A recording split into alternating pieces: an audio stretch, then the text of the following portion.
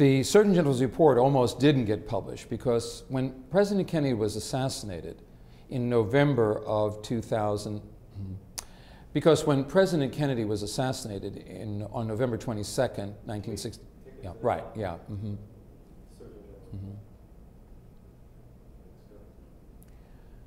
One wonders how the Surgeon General, the Surgeon General's report almost didn't get published because right after President Kennedy was assassinated on November 22nd, 1963, and Lyndon Johnson was now in the White House, his personal attorney, who he had appointed to the Supreme Court, Abe Fortas, who had represented the tobacco industry, came to him and tried to talk him out of publishing the report.